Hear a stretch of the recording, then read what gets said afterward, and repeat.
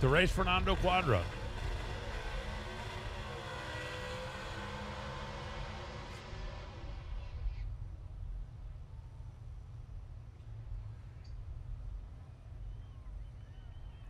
Anderson rolls in here top 5 in the points without a win yet this season.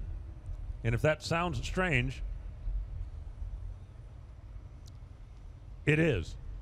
For Greg Anderson to go this deep into the year without having hoisted a trophy.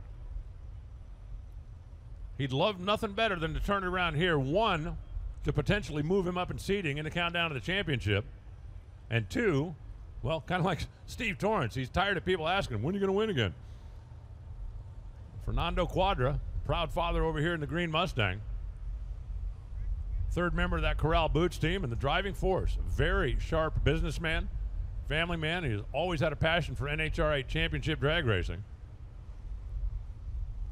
Kind of stuck his toe in the water back in the early 2000s, and then a natural disaster ruined his company.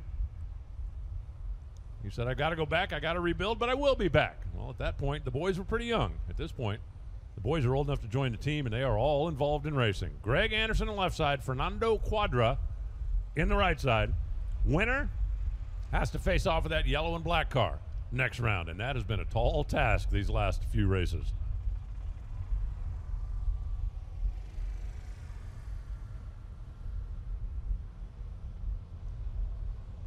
Greg's ready. Fernando's ready. Red light. Fernando rolled in and just dropped the hammer too soon. Greg Anderson. Johnson's horsepower garage side, 6.595, 207 miles an hour. Greg Anderson has low ET of race day, at least so far. Greg Anderson, 6.595.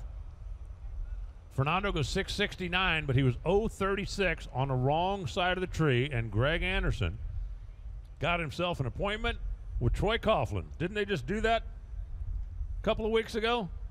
I think they did.